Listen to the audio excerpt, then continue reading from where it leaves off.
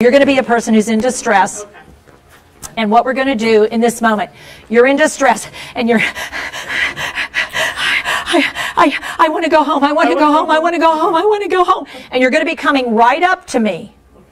And why would she come right up to me? Because she thinks I'm going to be able to be the one to help her. Okay? And what I'm going to do is show you how I take this and use this to help her. Okay? So I'm doing something else and Jess is coming. And I don't know that. Teepa, I need your help. I need you, Teepa. Hey, Jess, you need me. You need me. You need me now. Something's wrong. Something's wrong. Yes, Teepa, yeah, not good. Yeah, something's really wrong. Yes, something's wrong. Not good. Something's not Ooh, really not good. Not good. You're angry? Yes. Oh, you're angry. Come on, let's get you out of angry. Whoops. I wouldn't be able to do that. I'd have to just listen to that in the background, but that would drive us both crazy. Because I couldn't say, oh, come on over here. I've got something to do. Ain't going to happen. Okay? Now, what I'm doing,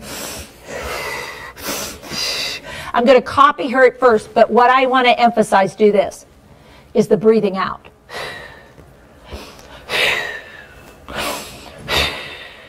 Try that with your partner. You want to blow out, because what you're trying to do is get their rib cage relaxed a little bit so oxygen is moving in and out. With your partner, how it starts, you offer, you get the hand, hand under hand.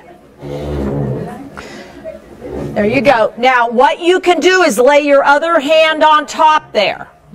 Lay it on top, fatty side down, palm down, and what you're going to do is pump the hand with a rhythm. Pump and release, and it's a slight squeeze and release with your back of your hand. Now, if people have arthritis in your thumbs, make sure that it's more of a pump from the top and not a pump into the base of the thumb, because that might feel uncomfortable. You want to read their reaction to your pump. You're not pumping with your other fingers. Nope. The other ones, these guys, it's this. It's a palm pump, and it really is. These fingers are, it's like a heartbeat. Yeah, and this one is just for comfort. That's okay. That is the finger. It's comfort, but it also does something else. Lay your forearm along their forearm when you do it. You want to be on their on the side that you're on. Dominant side is most comfortable for people with dementia. All of us, actually, all of us like people on their. Usually the side they write with is a good start, and you'll read their behavior as to whether or not. Yesterday we did a little, I'm going to show you again with Jessica. Watch Jessica on this side. She does not like me as well on this side. Her discomfort is higher on this side. How do I know that? Tell me some ways that I'm picking up on it. Yeah, her visual regard, she's watching me, but she doesn't like me over here. Her body has shifted away from me. Yeah, she's not relaxing her arm with me. She doesn't really care for this. She'll tolerate it, but it's not comforting.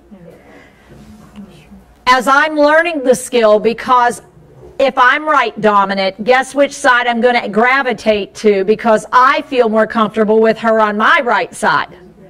The wrong side for her. So if you're both right-handed, what happens is you like to get on their left side because it makes you comfortable. And as you're learning your skills, you aren't paying as much attention to them, but they don't like you on that side. They will want you on the side they like. And you can, as soon as I did it, look at her body. She totally relaxed. Now, who will have to work more at relaxing? You, but you're the one with the big brain, so we're giving you credit.